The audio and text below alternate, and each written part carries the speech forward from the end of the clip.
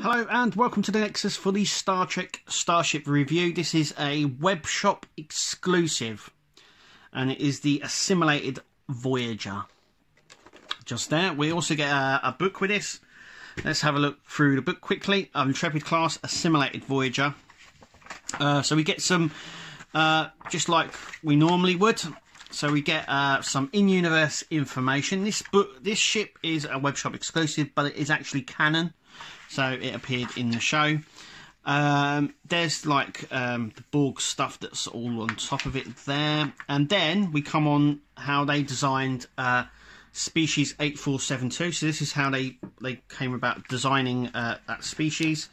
And how they wanted it to look alien, and the use of CGI. And this was like the springboard moment for them to use CGI, as you can see. So this is how they went through all the process and how they wanted it to move and look, and yeah. So this was the sort of green light that was given for them to continue to design CGI creatures. Obviously they used them heavily in Enterprise, but Voyager was the starting point. And then we have a nice top view of the ship. So let's take a look at the ship itself. Okay, so the ship sort of sits like that.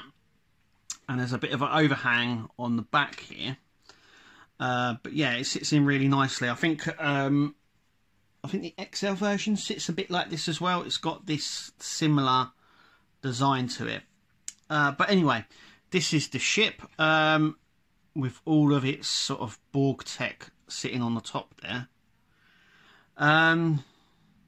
Yeah, but it's plain underneath. Now, I don't think we ever saw the ship from underneath when all the Borg's tech was on top. So I'm just wondering whether they never did or never thought that anyone would see the underneath of it.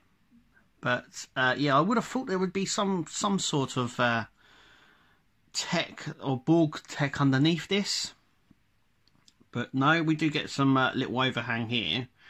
But, yeah, it's all on top, which is nice, I suppose, because when it's on the stand, you're not really going to see much underneath it anyway. So let's take a closer look. Okay, so I was very much on the fence about getting this one. It came up in a deal, so I thought I'd pick it up. But yeah, it's got the Borg tech on it there, as you can see. It's sort of just splashed on there with the black paint with a little bit of the green blotted in to represent sort of the Borg glow that you get. It's nice that it's got the tentacle bits coming up here, the bridge section which was on the ship, and covering one of the torpedo tubes as well. It's obviously been digitally put on now. I love the way as well that they've managed to do the second deflector there with the Borg tech on it like that, which is really nice. I'm very much on the fence about it still. It's nice. It's part of my Voyager collection, which is really nice. But like I said, underneath, it's pretty standard underneath. And that's from the side there. We've got some on the nacelles there.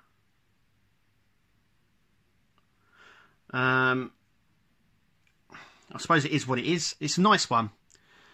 I think replicating it at this sort of size as well is probably difficult. I think if they'd done this Borg design on, say, the XL version, I think it would have looked a lot better.